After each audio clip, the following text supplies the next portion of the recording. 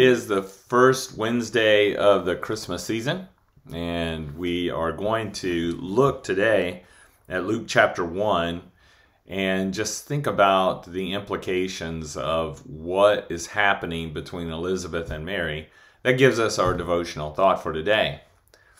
In those days, Mary arose and went with haste into the hill country to a town in Judah.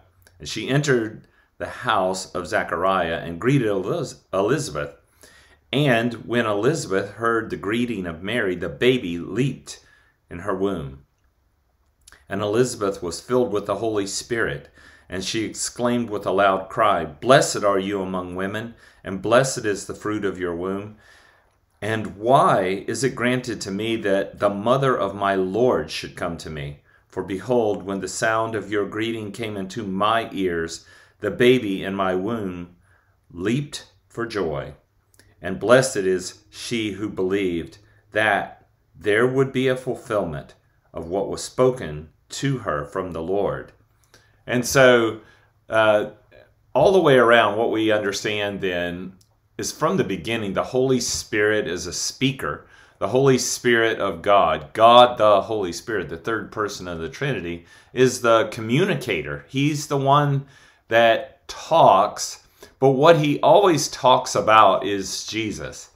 He is the witness about Jesus. And so when Elizabeth, I love the way this is written, when Elizabeth, it says, when the sound of your voice came into my ears, the baby, John the Baptist, by the way, in my womb leaped for joy. The Word of God, the Holy Spirit comes through the Word of God, always creates activity, always does things. In our own hearts and lives, that's true too.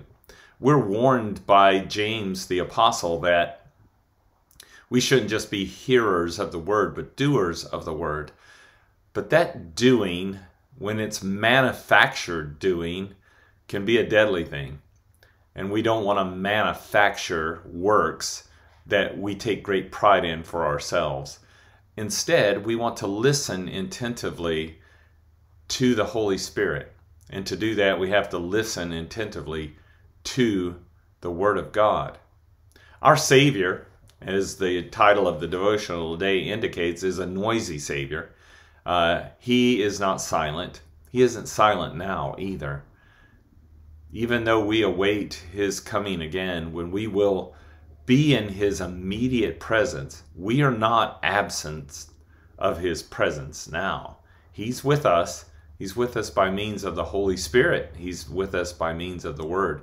May our hearts leap for joy at the hearing of the voice of our Savior in the Holy Scriptures of the Bible. God bless you and keep you this Wednesday. Happy New Year.